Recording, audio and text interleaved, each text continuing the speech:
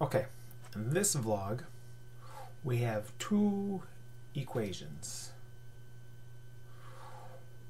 They're both in what we call, well, standard form. B is, but A is not. But the point is, neither one of them have isolated y. In previous vlogs, we talked about y equals mx plus b. And that's key because I can find the slope and my y-intercept from a linear equation in that form. So we have to first isolate y for each example. And from that new form of an equation, we can find our slope, and I'm going to add the y-intercept too.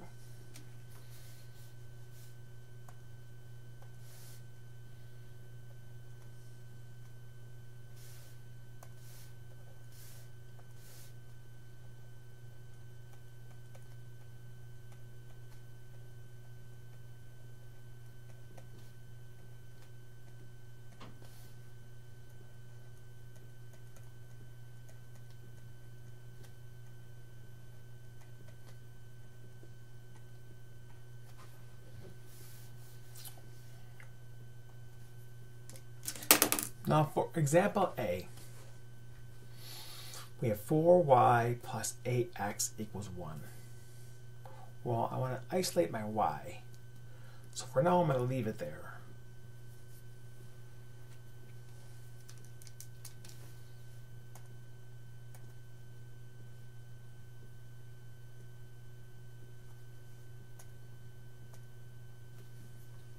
Put a yellow dot there so we can see. We'll leave that for a minute. So right now, y is not alone. I have two things blocking me or in my way. 8x and 4 with the y, the coefficient.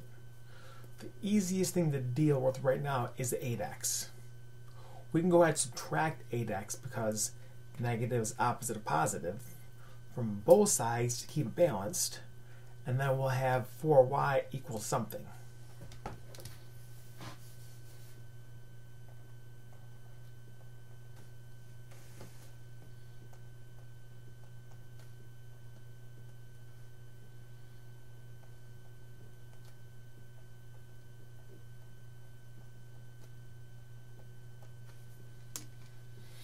Now I could have said 1 minus 8x, but we tend to have the x term before the constant, so I put the negative 8x right there plus 1. It wouldn't change the answer. Now we still have y.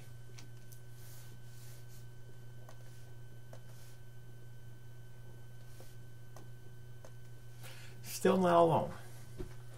4y.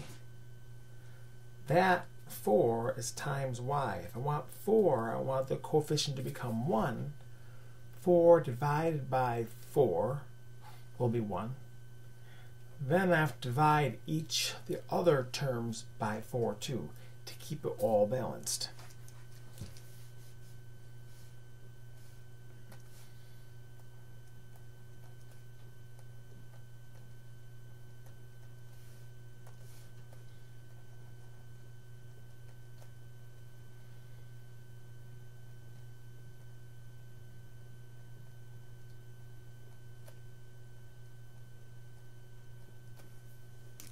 So now, finally I have y isolated. Y equals negative 2x plus 1/4. Now from that, I can identify my slope and my y value for the y-intercept.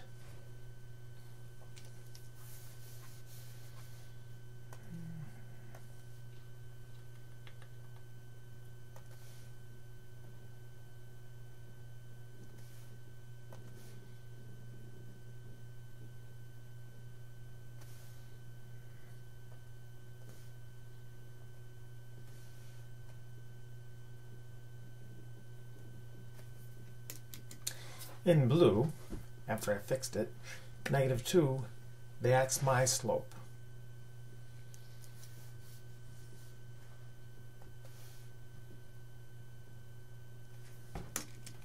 In green, that's my y value for the y-intercept for the graph, okay?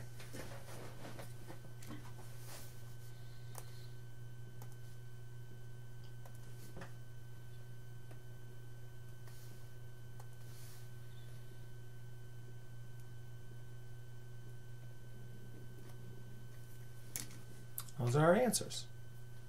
Go to the next example now.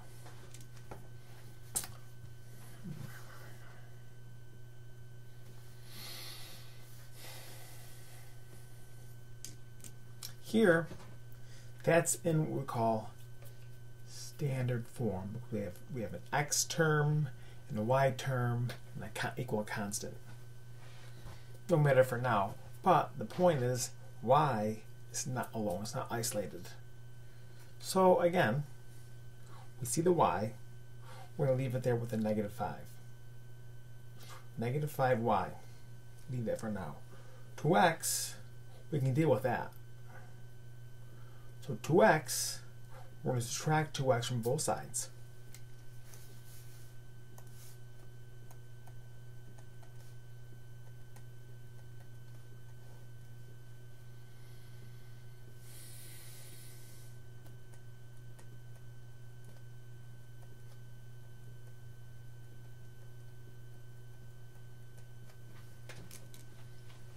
Now, we're halfway home. -5y, the 5 now is blocking me from arriving to my goal, isolating y. -5, I want that to become a 1. So, in fraction world, if we do -5 divided by -5, that becomes 1. In the other terms, we divide -5 also.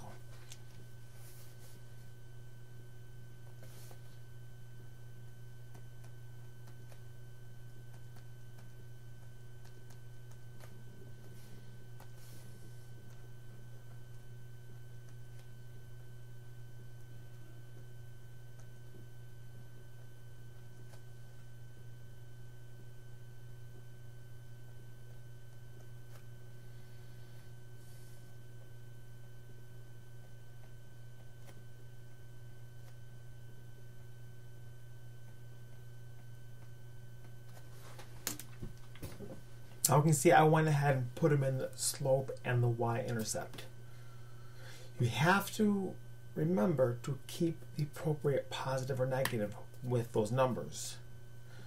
2x was a positive coefficient, so the slope itself is positive. The y-intercept, the y value, it was -4/5, therefore the y-intercept is 0, -4/5. Thank you.